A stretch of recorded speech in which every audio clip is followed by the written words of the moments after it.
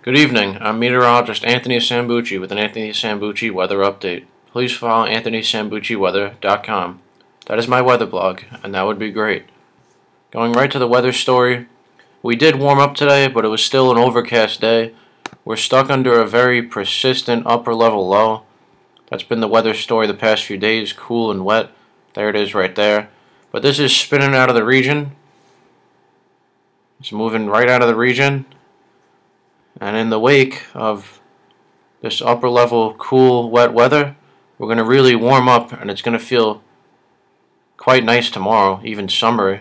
Look at this big cold front though, with the next weather system that's up in the upper Midwest in the Great Lakes. Some severe weather in the Ohio River Valley has been reported. So we see some embedded thunderstorms with this cold front. This cold front, though, is expected to weaken, but we still could see an isolated shower or storm possible early on Friday. It's going to get warmer. It's going to be in the mid-70s for your day tomorrow. It'll be warmer to the west, cooler to the east because of the cold ocean waters. So yeah, it's been very cool and wet the past few days, past few weeks even, but we are going to feel a lot better for the day tomorrow. Mid-70s, 77 for your Friday. And even 80 degrees possible for Saturday. Still a threat of an isolated shower with some instability in the air, with the warm and unstable. Some warm, moist air, so it's going to make it a little unstable and some instability. Not a washout, just possibly an isolated shower for your Friday and your Saturday. But look at that warm-up. Behind Saturday, after Saturday, it does cool down a little bit. Behind a cold front, it will dip into the upper 50s to lower 60s. And then starting your May, it looks nice in the lower 70s. So the warm-up is on the way for the day tomorrow. We reached about a high of 69 today. 69 reported at LaGuardia. So it did warm up. We had the wind shift from the east to the south, which definitely warmed us up.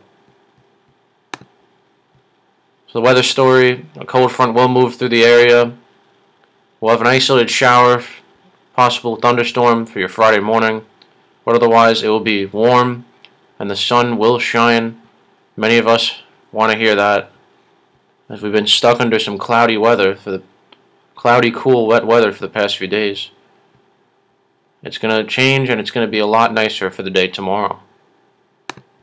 So playing the NAM, one system moves out and another does move in. An isolated shower or storm possible for your Friday and Saturday. It definitely warms up. You're going to feel it. Mid to upper 70s, even 80 degrees possible. Then it does cool down a bit for your Sunday, but the weather is looking good. So that's about it, everyone. It's the end of April. It will start to feel like May. It's been cool and wet. It's felt more like fall, honestly. But we will start to see some summery weather conditions. It will start to feel like summer. So I'm meteorologist Anthony Sambucci. If you could please follow me on Facebook, Twitter, LinkedIn, Instagram, YouTube, and please follow AnthonySambucciWeather.com. Thank you, everyone. It's been a cool and wet April, mostly. We'll see what May has in store. The next weather update will be in May. Thank you, everyone. I'm meteorologist Anthony Sambucci. Enjoy the weather.